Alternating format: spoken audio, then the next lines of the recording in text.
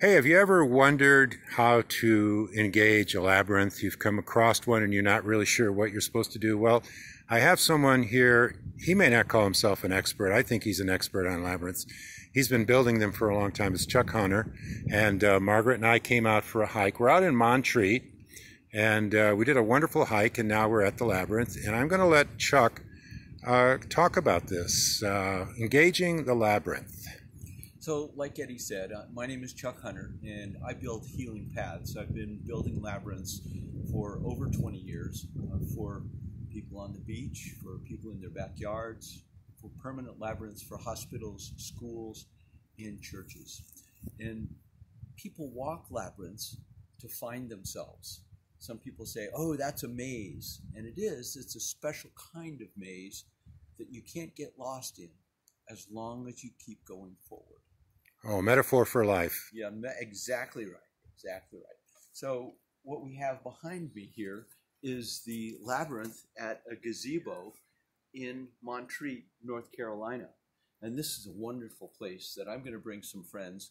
And we do lunch and labyrinth walks together. So we'll bring a picnic, we'll have a labyrinth walk, and then we'll sit and eat our lunch and talk about our labyrinth experience. And one of the things about the labyrinth is that walking it really helps to center us. If you notice, a labyrinth has an entrance and it has a center. And what happens in the labyrinth walk is you wind back and forth, heading for the center of this pattern. And so it's a centering process. So very simply, I tell people, when you walk the labyrinth, watch your thoughts, because often intuitions will bubble up. Often you'll notice that you become calmer. Often you'll notice that instead of that very narrow, tight perspective that we have on our problems, that we have on our issues, that we have on our challenges, we get a 10,000-foot view of those issues. And from that 10,000-foot view, we're able to see solutions surrounding us, because we live in a quantum soup of all possibilities. So why not be able to find those possibilities by walking in circles? So I invite you to find a labyrinth near you. You can type in labyrinth locator to your into your computer, into your search engine, and the labyrinth locator will come up. Sponsored by the Labyrinth Society and also by Veriditas, two really great labyrinth organizations. In the meantime, you can come to my website and get a free handheld labyrinth that you can walk at home. And my website is goldenspirit.com. All right. Thanks. So I got a couple more questions. Oh, yeah, go for it. Is there suggestions perhaps to walk it alone, or do sometimes people, like a couple, walk it together? Do you usually do it in silence? Really great questions. Thank you. For the longest time, I preferred walking alone. I didn't want anybody to disturb my labyrinth walk. Yet, the thing about the labyrinth walk is that it's a metaphor for our life. So the movement that we have on the labyrinth is like our movement through life. And I don't know about you, but I'm seldom alone. I do treasure my alone time, yet there's usually people with me, like my friend Eddie and my friend Margaret. They're both here with me now. So the point is that your labyrinth walks will always be different.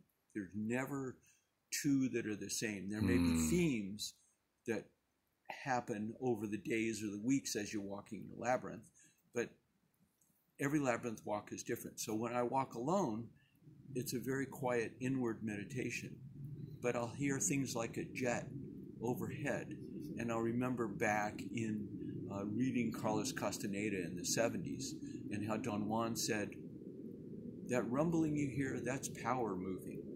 So for me, that's a metaphor for power moving in my life.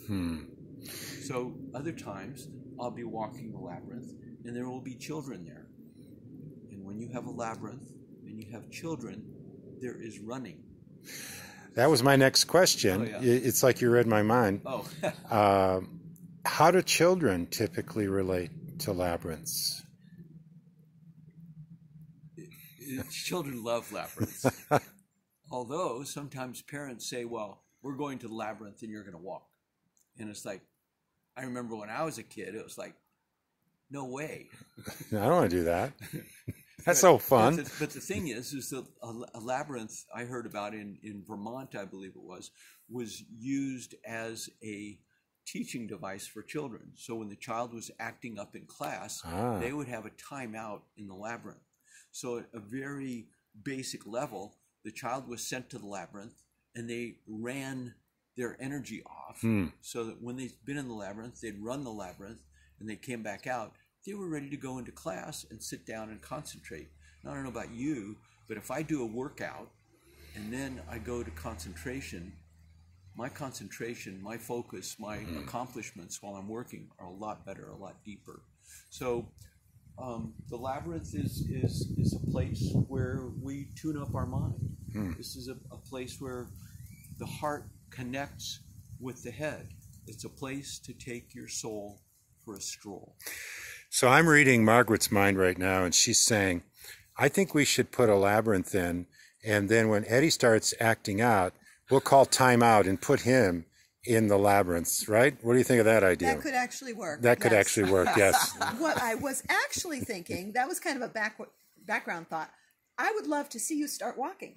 Yeah. Okay. So go ahead and give us that website again, and then we'll let you do a little bit of walking, and then I'll fade the video out. Thanks, Eddie.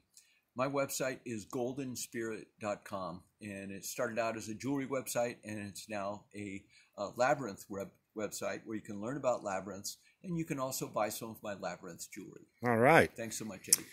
So Chuck's going to start walking, and this is a labyrinth. It's out by the Montreat Trails, past the college. You may be familiar with the trail.